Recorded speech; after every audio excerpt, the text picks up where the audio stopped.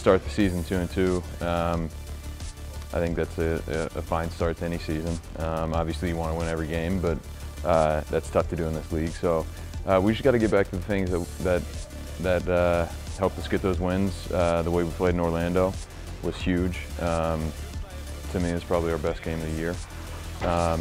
And that came down to just defensive organization and the numbers of all these guys putting in the work in the distance running. Like I've always said, we need guys, every single player on the team, to put in a shift to get results in this league, and that's what we were getting in those games, and we did not get it at Red Bull Arena. So we just got to get back to that, and I think we'll be all right.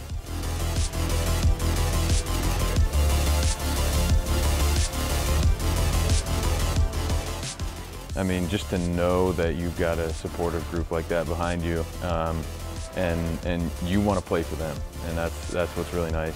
When you're on the road, you're not playing for, you're playing for them, but it's tough when such a small contingent is there, and it's just you want to make them proud, and it's pretty humbling to be able to play in front of all those people and make them happy.